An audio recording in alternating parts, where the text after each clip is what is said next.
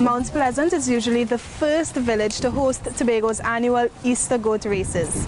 The celebrations are open to people of all ages and features a combination of goat races and novelty events to entertain the crowd. Kids can also join in on the fun as there's a range of activities for them, starting with the traditional bouncy castle.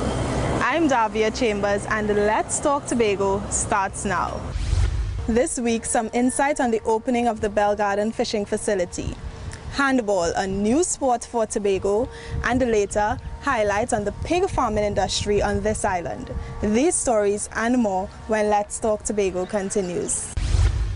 9 days of fun in the sun. The Tobago Jazz Experience, April 16th to 24th, featuring David Rudder, Tree Canal, Third World, J. Cole, Arturo Tappan, Etienne Charles, and Grammy Award-winning artists Maxwell and Miss Lauryn Hill. For more info, visit www.tobagojazzexperience.com. The Tobago Jazz Experience is sponsored by the THA Division of Tourism, Flow, TDC, Carib, and Caribbean Airlines. The Tobago Jazz Experience is much more than music.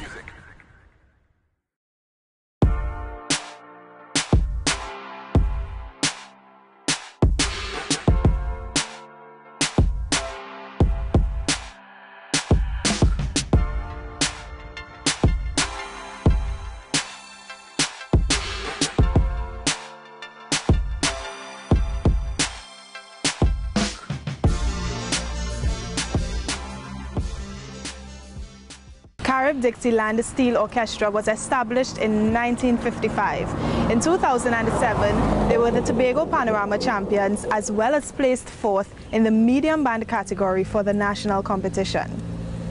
Our first story is a fishy one, and it takes us to the community of Bell Garden, where we are enlightened on how a new facility is helping the fishing business in that countryside village. For generations, this is the bay where Bell Garden fishermen brought in their catch to be sold on the beach or at the roadside. That's now changed with the opening of their very own fishing facility. It's equipped with modern sanitary amenities such as stainless steel countertops, a machine for waste disposal, and a freezer room for storing their catch. One fisherman explains how the facilities will improve the way he does business. Many of us plan to move from this small boat system into bigger boats, right? And one of my retirement plan was to go for an ice boat.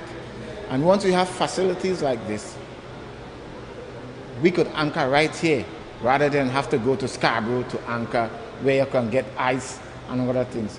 A facility like this, where you could come in with your large catch, where you could be able to get good storage and everything. The facility also has a meeting room, wet room, walk-in chiller, ice machine, and a rest room. The fishermen are also grateful for the security features. We're hoping that this lighting facility that is in place will be able to help as a deterrent to those who have the mindset to relieve fishermen of their equipment. The Division of Agriculture, Marine Affairs, Marketing and the Environment, which is responsible for building the facility, is encouraging both fishermen and consumers to embrace the more modern and hygienic ways of handling and selling fish. We are charged with the responsibility of having a product sold to you safely in phytosanitary conditions. If you can't provide the steel table out there, if you cannot provide the ice out there, if you cannot provide the sanitary countertops and nice flowing water out there, then you have no competition. You have no choice but to come down here. This facility is seen as a very important step in creating a more sustainable fishing industry on the island. I'm Omdara Mills for Let's Talk Tobago. Carib Dixieland Steel Orchestra hosts training programs for people interested in learning to play the pan. The sessions are primarily offered between the May to August period. Many of the young players in the band came through this training program. Now, do you remember the sargassum seaweed invasion and the impact it had on the tourism sector last year? Well, this year, disaster responders and environmental agencies are planning ahead. Here's more in this report. Tons of sargassum seaweed invaded Tobago's Atlantic coastline last year. It's not yet certain whether it will come again in 2016, but the authorities are preparing for such an event by setting up a framework for a Tobago sargassum emergency response plan. One aspect of the plan deals with tracking the seaweed's movement via satellite and other data collection methods. Early warning has become a very important element as for early sighting, as to how we will do the trajectory, as to the direction that these the sargassum travel may be on the sea. So what we are looking at is early detection, one, utilizing some of these stakeholders, the importance of people from the Caribbean Airlines, their sighting, fishermen, fisher folks at sea, and also the meteorological service. The plan is being prepared through collaborative efforts among several agencies, including the Tobago Emergency Management Agency, TEMA, the Institute of Marine Affairs, and the THA's Department of Natural Resources. The committee is also exploring options for an effective cleanup campaign. One of the things that was established is the area of a tier system. For example, on a regular basis, persons has the responsibility for cleaning of the beaches. And therefore, in the light of it being impacted heavily, what are the tier systems, how we will regulate that. And the committee was able to set up themselves into functional working groups that will look at these 5 major areas. It's also important to have a reliable way of keeping the public informed. Risk communication takes at least 3 parts. One, what you do in terms of notifying the public in advance of. Also, certain areas as it relates to, in the risk communication strategy, as it relates to what are some of the guidelines that you wish to give the general public. Tobago's sargassum seaweed response plan should be completed in April. It will be incorporated into the National Environmental Response Plan. I'm Kern De Freitas for Let's Talk Tobago. Carib Dixieland was renamed this year and is now called Carib Brewery Dixieland Steel Orchestra, along with a little makeover. Principals from schools all over Tobago gathered to focus on the major issues affecting the educational institutions. Here are the highlights. In recent months, scenes of violence involving students have frequently erupted on social media and in the news. Solving this problem was one of the topics of discussion when the nation's primary schools principals came together at their conference entitled Leading to Win in the 21st Century. If we could be better leaders and very relevant leaders to the needs of the children in the 21st century, we could even have a better hold on and more success in terms of managing school violence and other problems that manifest themselves nowadays. The former principal of the Signal Hill Secondary School and current Chief Secretary of the Tobago House of Assembly, Mr. Orville London, suggested that the principals establish a record of their school's achievements for public relation purposes, have non-crisis meetings, network with other principals, and make meaningful suggestions to the policy makers. Recommendations which many in attendance found useful. What I guess he is saying is that when we have this kind of forum and we are to contribute, it's not just necessarily to make nebulous statements and point out the problems, but we must be very clear as to what we expect of the policy makers, so that we could actually, be a stronger leading force in the delivery of education in Tobago. Nearly 100 principals participated in the one-day conference. Mr. Eastman explained the importance of this annual gathering. We expect that principals will be encouraged and strengthened to face the challenge. It's a very daunting challenge. Emotionally, people could feel inundated and fed up. But, when we discuss with one another, and we look at the professional advice, then the hope is that people feel empowered. From the conference, principals will be able to gain new ideas on how they can become better leaders and manage their schools more effectively as they help to nurture our country's young citizens. I'm Caroline Wallace for Let's Talk Tobago. On the other side of the break, a new sport is introduced to Tobago. Stay with us for the details. Let's Talk Tobago will be right back.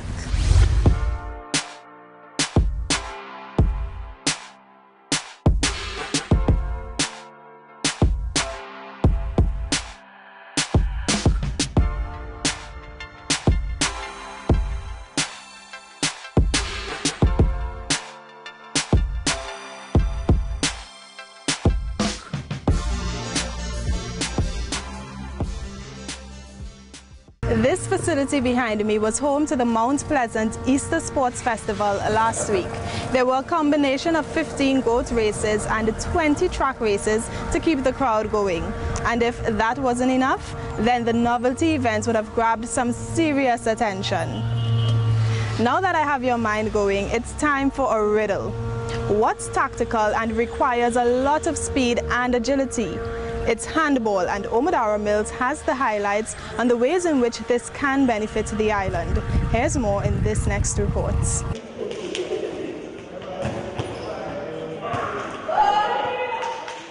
It borrowed moves from water polo, netball and football, but you cannot use your feet. It's handball, a game played with 7 team members for about an hour on either indoor or outdoor courts. It's now being introduced to coaches and children from primary and secondary schools on the island. I think the game is a very tense game. It's a very rough game, but it looked entertaining and fun. The Division of Education, Youth Affairs and Sport partnered with the Trinidad and Tobago Handball Association and a coach from Portugal to carry out the 3-day international Level 1 handball workshop. The sport is one healthy option to keep young people active. This game could also be played outdoor. No?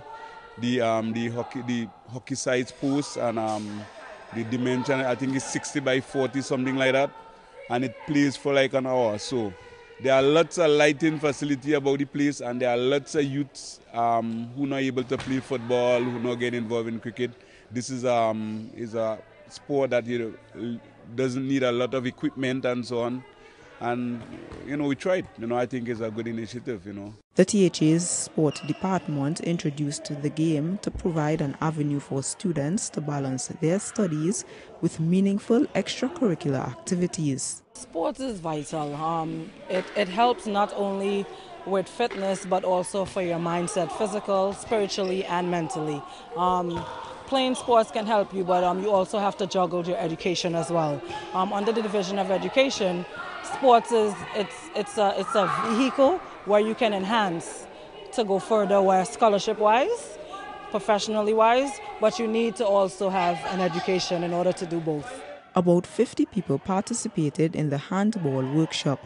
Following this, the Department of Sport plans to have weekly training sessions so that people can learn more about the sport. I'm Omodara Mills for Let's Talk Tobago. Speaking of strength and speed, both are required of a good racing goat, and this is achieved by the hard work and the dedication of the owners, trainers and jockeys. The animals are trained for at least 2 months prior to racing. It is thought that nanny goats are better runners. However, billy goats are the preferred choice since they live longer. A racing goat can live as long as 13 years. Now, the cruise ship season is soon coming to an end. This entire season provided greater economic opportunity for tour operators on the island. We have more details in this story. The 2015-2016 cruise season is coming to an end, and so far there have been 45 vessel calls to Tobago. The increase in cruise ship arrivals has provided economic opportunity for tourism operators on the island. Just behind me, the German vessel Mindschiff 3 is on its 11th call to the port of Scarborough, and Ian Mackay looks forward to the passengers coming off this ship. The cruise ship industry has been a tremendous help to us. We have guided tours from many of the cruise ships, particularly when we have a German ship, for instance. The influx of cruise passengers also provided maxi, taxi and tour operators with additional opportunities for increased revenues. There are benefits, there are financial benefits, and we don't only look at it from a financial point of view. We look at it as promoting the destination, which is most important, all right? Once you have a good and clean destination, the finance will come. So the finance is not really our main goal, right? Because we go around, we promote tourism, we promote Tobago, safe, green and serene, and that's our main goal. Although Maxi and taxi operators were readily available to take the visitors to the various locations, the president of the Tobago Port Maxi and Taxi Operators hopes the transportation system will be improved before the next cruise season. So I think priority must be placed on ground transportation, which is conventional taxis and mainly the Maxis that take the tourists from one point to the other. The president of the tour operators also hopes that there will be a greater shore excursion experience for passengers in the upcoming season. As we know that Englishman's Bay, Castara, that Caribbean coastline is pretty scenic. So I believe that if we have a facility up on that side that is more geared towards attracting persons to come up there, as we would have down on the southwestern side, we may be able to put together a structured tour, beach tour for that side of the island. The 2015-2016 cruise season comes to an end in May, while the 2016-2017 cruise season is set to begin in October. From the Division of Tourism and Transportation, I'm Juliet James reporting for Let's Talk Tobago. At this main entrance, hundreds of racing fans made their way for the exciting events on Easter Monday. Now, pork is one of the most popular meats on the market. Here's a story on a group of Arthur Lockjack Graduate School of Business graduates who did some interesting research on pig farming. Here's more. Renette Clinton, owner of Pork International Group Limited, is one of over 60 pig farmers in Tobago. Mrs. Clinton has been in the pig business for more than 20 years. So she was one of the ideal sources of information for a group of students from the Arthur Lockjack Graduate School of Business who decided to research pig farming for their final project entitled Tobago Sustainable Pig Pork Production. What has happened over the years, there are many gluts and then there are periods of low production in the market. What we would have done is to look at a holistic approach along a value chain of how pig farmers in Tobago in particular and livestock farmers can produce towards having a sustainable production process. The three-member team also worked with the Division of Agriculture, Marine Affairs, Marketing and the Environment in gathering data to complete the project. At the end of the 6 months, the results showed that despite the challenges, the industry is a viable one. When we looked at the demand for pork in Tobago alone, the shortfall could be roughly about 18,000 pigs. That's the shortfall. So it means, therefore, that gap is being closed by foreign pork, and we're importing a lot of pork. If the local farmers are able to produce and capture that market, I'm thinking they can benefit. They can make lots of profit, and it means, therefore, that the local farmers would have to expand their farms. The group received a distinction for their project, which had other recommendations for increasing the sustainability of this sector. We would have looked at things like if we have a better breeding stock coming out of an artificial insemination unit, what could happen? There is also the opportunity to export, I would call it export, to Trinidad as well, because the eco brand that Tobago has. You know, people want what is Tobago, that Tobago pork, because of the eco brand that it carries, that natural kind of essence that people want. The Arthur Lockjack Graduate School of Business graduates are working with the division to implement some of the recommendations from their research. This will help develop the pork industry and enhance food security in Tobago. I'm Omadara Mills for Let's Talk Tobago. Coming up, the highlights on the Crown Point community meeting. See you after this short break. 9 days of fun in the sun. The Tobago Jazz Experience, April 16th to 24th, featuring David Rudder, Tree Canal, Third World, J. Cole, Arturo Tappan, Etienne Charles, and Grammy Award-winning artists Maxwell and Miss Lauryn Hill. For more info, visit www.tobagojazzexperience.com. The Tobago Jazz Experience is sponsored by the THA Division of Tourism, Flow, TDC, Carib, and Caribbean Airlines. The Tobago Jazz Experience is much more than music.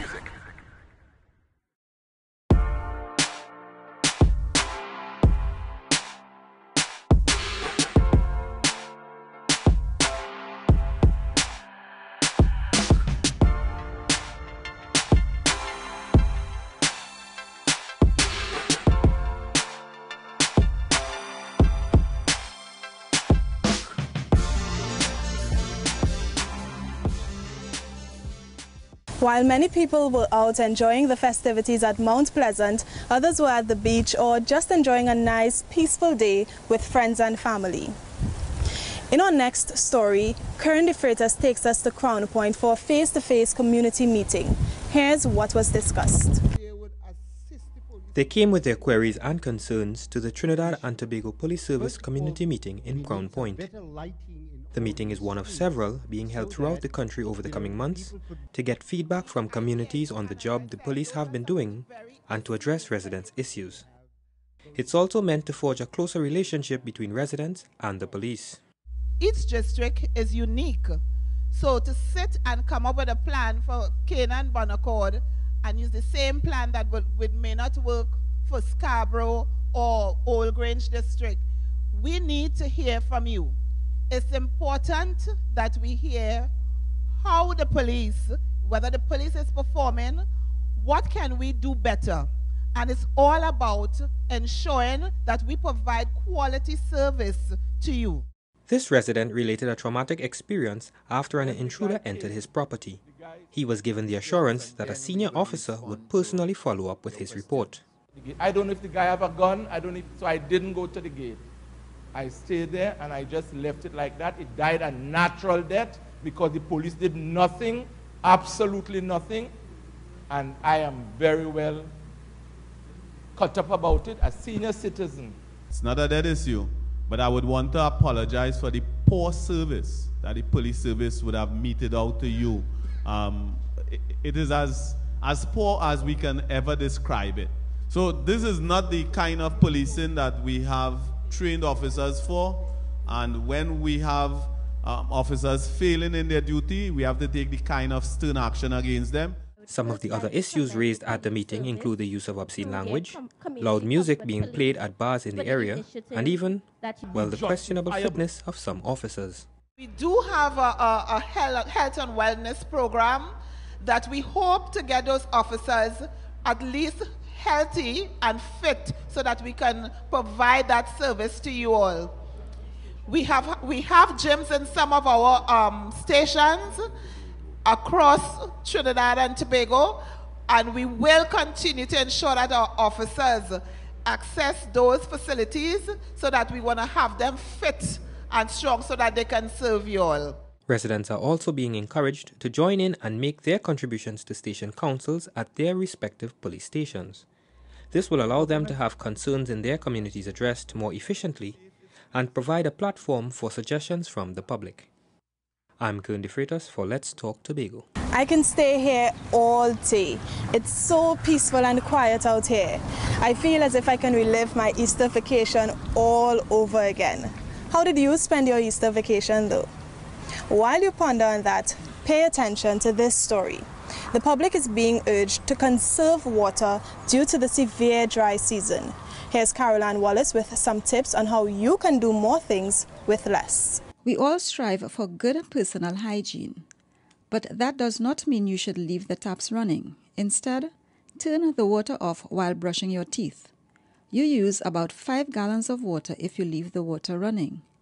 You can also opt to use a glass of water for brushing your teeth. Avoid long showers.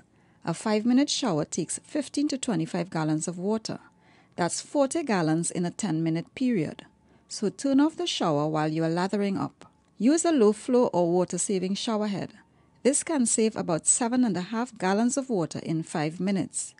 You can save even more by using a bucket of water for your bath. The Water and Sewerage Authority, WASA, has issued a ban on garden hoses, hose pipes, and any similar apparatus for watering private gardens and/or washing private motorcars and other similar non-essential uses. This is in accordance with the Water and Sewerage Act's Chapter 5440 of the Laws of Trinidad and Tobago. Use a bucket to wash your car, bathe your pets, and water your plants. Fill up your kitchen sink to wash and rinse dishes and wash only large loads of laundry. Monitor your indoor and outdoor pipes and taps and hire a plumber to make the necessary repairs. This will prevent the loss of gallons of water daily through leaking pipes. Report all leaks such as broken pipes and open hydrants to the property owner, local authorities, or WASA. For more water conservation tips, you can check out WASA's website at www.wasa.gov.tt. I'm Caroline Wallace for Let's Talk Tobago. It's Have Your Say time, and we want to hear some of your creative solutions to our question this week. We asked for some suggestions on how to improve the air and sea bridge between Trinidad and Tobago. Now let's take a look at what some of you had to say. I believe these services could be improved through better accommodation for the passengers. The sea ferry I could tell you about. That one needs a lot of improvement. When time comes, man will be stranded in Trini, can't come home, we need more flights. And for the boat, they want more to come for the people to come to Tobago, and when time to go back, it's problems. They have to work on that. They know it's the peak season, but at the end of the day, you can't really blame the airlines and you really can't blame the people. If somebody chooses an emergency or whatever, something that can be sorted, that's something easy to sit down and have a discussion for. As always, we thank you for watching. Email us with your comments or queries about the program, and be sure to visit our website, like us on Facebook, and subscribe to our YouTube channel. From our house to yours, I'm Davia Chambers, along with the Department of Information, Office of the Chief Secretary, Tobago House of Assembly, wishing you a safe and productive week. We close now with footage from the Mount Pleasant Sports and Family Day, as well as the Buku Goat and Crab races. We hope you enjoy.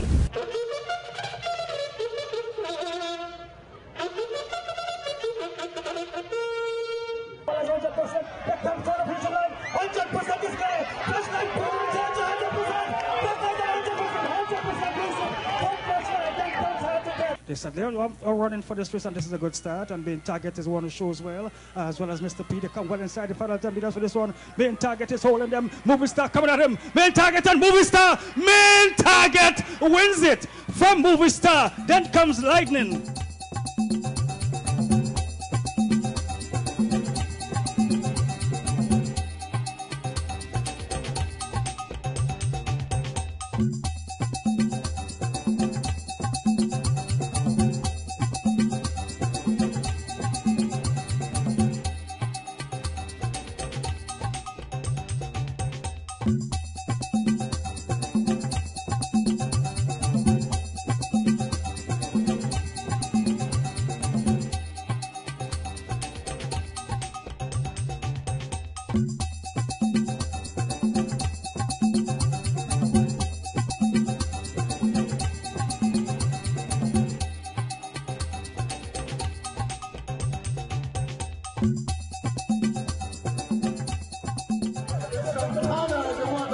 But the one that is running away with it, Sunshine Robert.